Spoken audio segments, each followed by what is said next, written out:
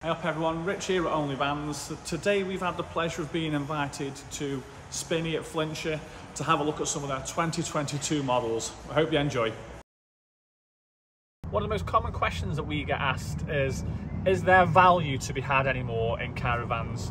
So what we've got here is a Swift Sprite Musketeer EB from 2010, and you're going to get a whole lot of caravan for less than £10,500. Wait till you see inside. So, first impressions then. So, I suppose my first impressions are that it's possible that you can get a caravan for under £10,500.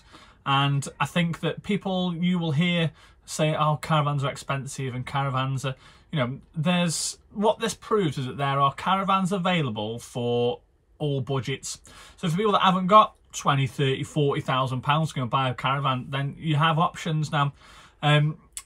I have seen, my brother's a prime example, he's done up my trailer tent and it looks fantastic, and there's quite a thing at the moment for people that are doing, I think it's called upcycling or something like that. So quick point, if you have bought an older caravan and you've done it up, pop down in the comments below for me because I'd be really interested to see what you've done. But you know, this is a 5-berth caravan with a bathroom, a oven and a grill, and a fridge with a freezer box. So, you know, it's got 3 bunk beds, you know, and I think if you're looking to get into caravanning and you've got a family and you don't want to go and spend mad money, then 100%, like I said in my blog, which I'll put a link for down below, is that there's definitely value to be had if you look in the right places.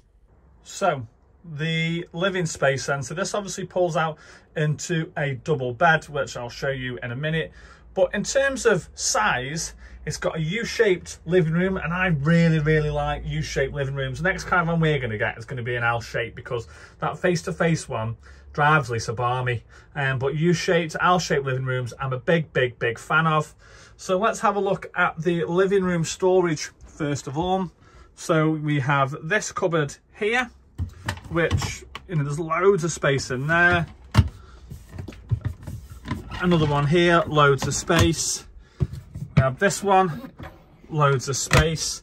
So straight away you can see that there is plenty of room for you to put whatever it is that you need as well. Nice little bit of detailing there, which I quite like. Moving around to this side, so mirror image. So you've got a CD player there as well, which, you know, like I said, this is a 2010 model, so CD player, speakers around, radio in there as well. Christ. And in there, toaster, doesn't come with it. And then finally, in here is where you've got your Chris information and another storage. So down below, you've got your storage here, so the handle is broke on that, but that'd be easily fixed. And then you've got big storage under there, and then on this side you've got your fuse box, and you've got loads and loads of storage space under there as well. One of your vents for your blown air central heating.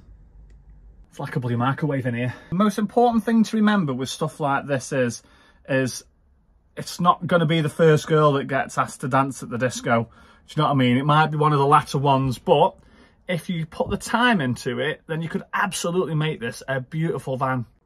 Side there, you've got your TV stand. So that's where you've got your Truma heating there, and you've got your 12-volt 3-pin and your TV aerial there as well.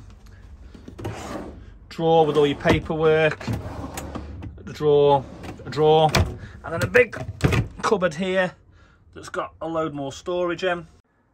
You've got your radiator there and your heating there, into this nice big mirror there, which has a door.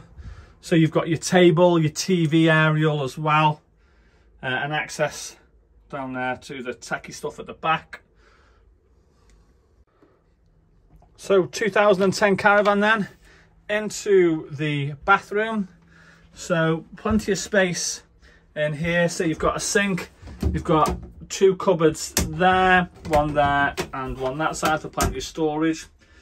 toilet there with your flusher, and you've got a towel holder there, and that's your rail that goes all the way around for the shower curtain, and you've got your shower in front. Well, like I said, once again, you know, this is for less than £10,500. So when you take that into account, there's an astronomical amount of van to work with. Kitchen area now. So starting off up top, a big old cupboard in there for lots of stuff. Space in there for showers if you wanted to put them in. And then here is another big whole load of storage. You've got a 3-pin plug there. Sink bowl doesn't come with it, but you've got a big circular sink in there as well. Plenty of preparation space in the kitchen, and you've got your oven top, 3 gas rings, grill,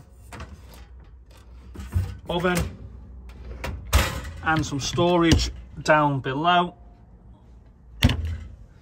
Onto more storage at the side here, cutlery, you know, vary up liquid and all that sort of stuff.